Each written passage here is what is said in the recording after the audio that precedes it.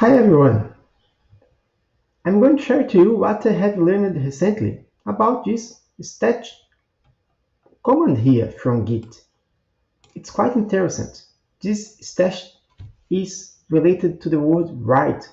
It's like, how can we have some work in progress and then write everything and return to the later save state? How to return to the latest commit?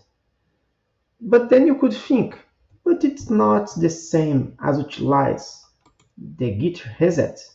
When we use git reset and hard parameter, we return the last commit and just dispose the change we have done. But sometimes we don't want to dispose things. We just want to return to the last commit, to the last save state. But later on, in future, we could wish to return to this previous work that was just not finished yet when you had to return. And that's the purpose of stash. With this command here, you can take all your work in progress, still not committed, and save in a safe area and return your code to the last commit. And later on, you can recover that. And it's very simple to use. So what do you think we explore that together?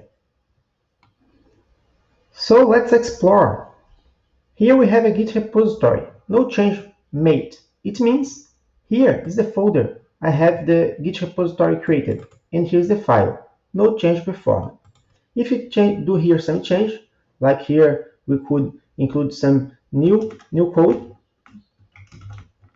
We could enter anything here and save that. What will happen to our repository? It's going to change its status because now we have modified changes.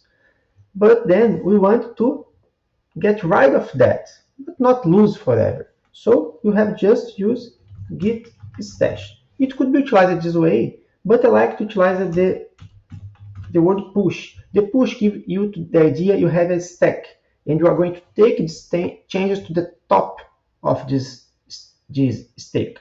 And then now your changes were moved. It means we don't have the changes anymore here, but we have not lose that, okay? Because, let me close that again, because if now we here use commands like git stash and list, you can see we have here some changes already in this stack that can be recovered. And how to recover that? How can I set again this file with the old content I have worked and was not committed?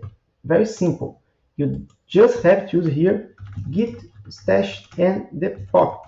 We have the push to push changes in top of the stack and pop to remove that. And then the modifications performed in files will be returned placed there. The changes are again here available.